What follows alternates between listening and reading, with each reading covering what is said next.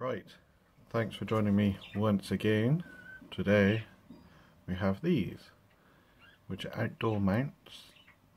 Kind of security, kind of not, because they're so easy to take off. But yeah, we shall see. There's the information. Now, this is just purely an unboxing. Well, I'm actually going to connect it to a camera here just to see what it looks like, but this is an unboxing, it is not a review, just so people know. This is the VMA4000B, as it says there.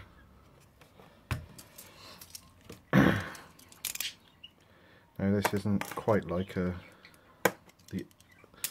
other mounts where they are more secure, because you can tighten up another screw to hold it in place. These, another alarm in the bottom there. It's very bizarre because you seem to get those on the accessories but not on the main cameras, or at least not that I've noticed. Another window sticker.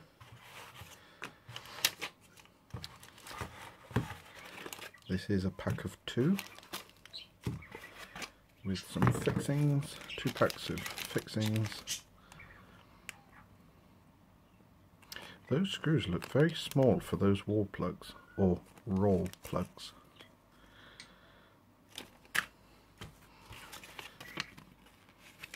Declaration of conformity. No idea what this is. Warranty. Don't think I really need that.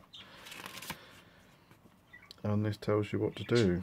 See, this is why I don't really class it as a security mount as such, but it's more secure than the magnet mount, because this one you have to twist slightly.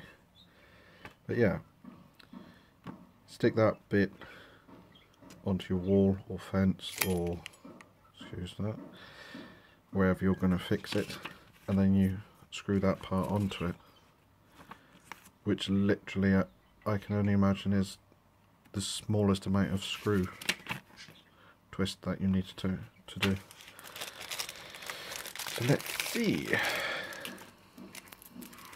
Wow, they're plastic. I thought they were metal, or at least so far it feels like plastic. Yep, that is plastic. That's how straightforward it is. That's what they look like. That, and one little twist there.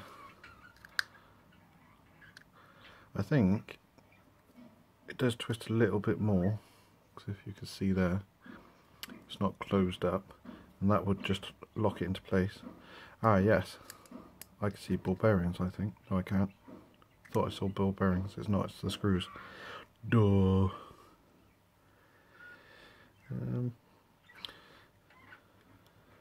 Oh geez.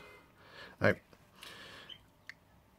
there's not a lot of videos about this, so my one concern was, how does that hold secure? And I can honestly say that is one tight ball. That is tight. So that is perfect. It's perfect for what? Up, down, left, right. So let's pop that bit there again, and then bring in the camera. It's an old camera, a bit manky there. Screw into there.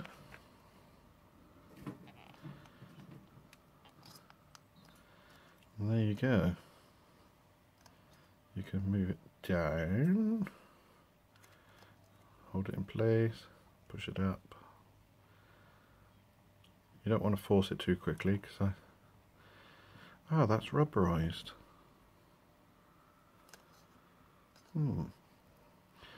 It's very strong friction fit.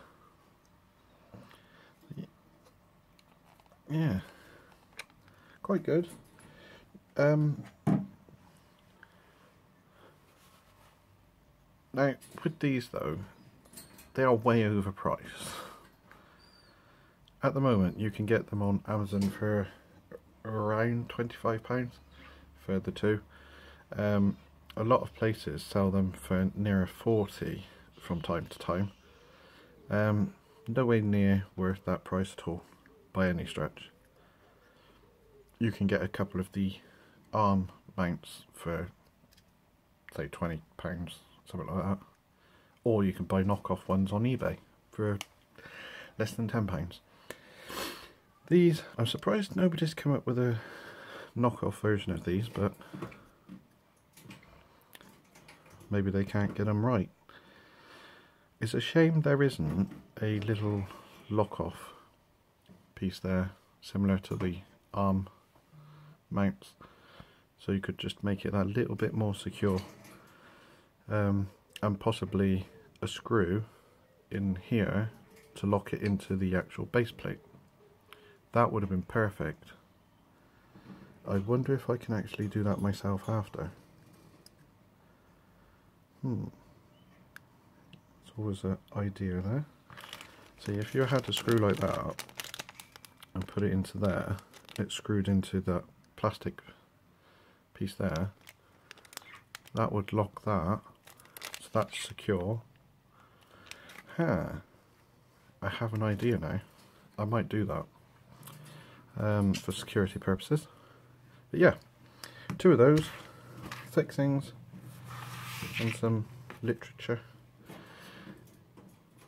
Hopefully this has been a helpful video for you if you've been looking into getting these and just couldn't find anything on YouTube. They are good, they are strong from what I can gather so far, so go for it if you can get them cheap as well.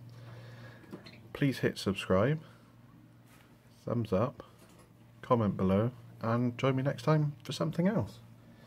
Bye for now.